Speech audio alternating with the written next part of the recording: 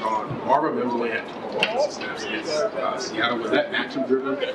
No, look, it's part of the challenges when we have multiple receiver groups. Obviously, we anticipate him getting more than just 12, and a lot of it depends on how much of the game we're playing in nickel or on offense, the 3 receiver sets or base sets. So that can vary, but I think you'll see his pitch count week to week depending on the team we're playing go up.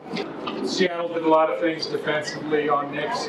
Would you imagine you expect the same thing against Pittsburgh? And how much does it? I don't know. One game on the yeah. So I don't know that they did a lot of things. Meaning, I know you just said that. Look, certainly the experience each week. You're going to have growth from a young player. What's the challenge going up against T.J. Watt, and how does he compare to maybe some of the guys who had the game plan against him in your career? Yeah, he's. I don't get into naming who the top defensive players are, but he's in that discussion. He's certainly disruptive in the run game, disruptive in the pass game.